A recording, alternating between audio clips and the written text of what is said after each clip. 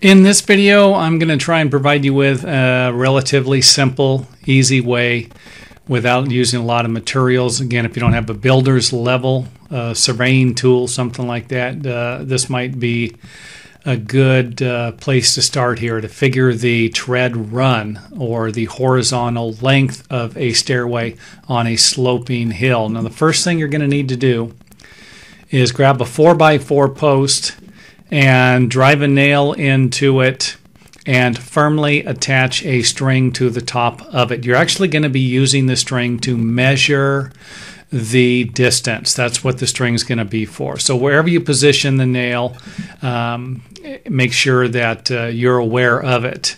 It's not uncommon to drive a nail in somewhere and then take your measurement from one side of the board without compensating that you put the nail in the center of the board. Next thing would be to dig a hole, probably about, I don't know, a foot in the ground, just something to stabilize the post.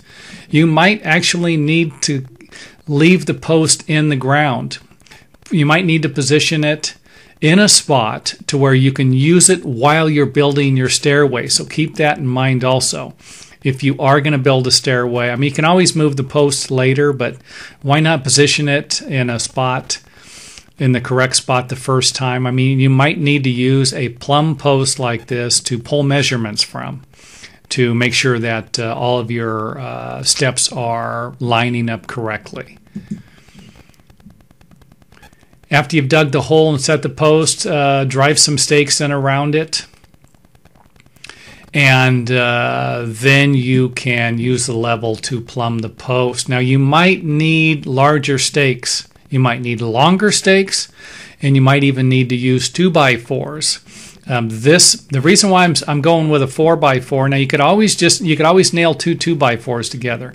You're going to want a straight, or as straight as possible, 4x4, and you could always check that with your string. Attach the string to one corner of the 4x4 and then attach the other end to the other string, pull it tight, and then see if it's actually straight. And if you're off a half inch, something like that, it's probably not going to be a big deal. You're just looking to get, with this, you're hoping to get something within a couple of inches.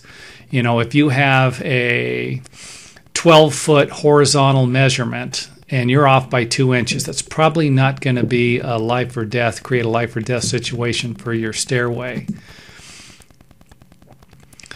After you have plumbed everything up, you've got the post firmly attached, take the other end of the string and come over and see where it's at.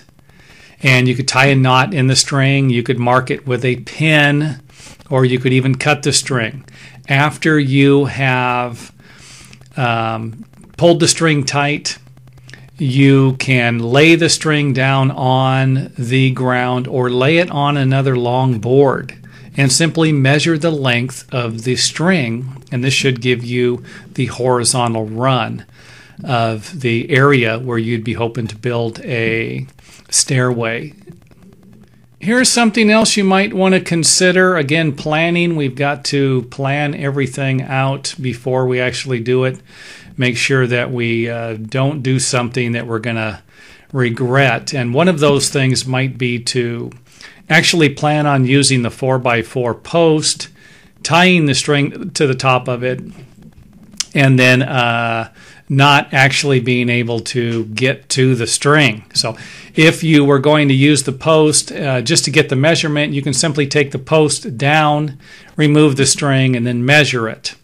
But if you're going to use the post as a place to pull measurements from while you're building your stairs, then it wouldn't be a bad idea to attach a board to the side of the post and then put your nail in the board, tie the string to it. This way you can remove the board. And I don't recommend, putting any, I recommend screwing it in using some screws, and don't put the screws in any higher than you can reach.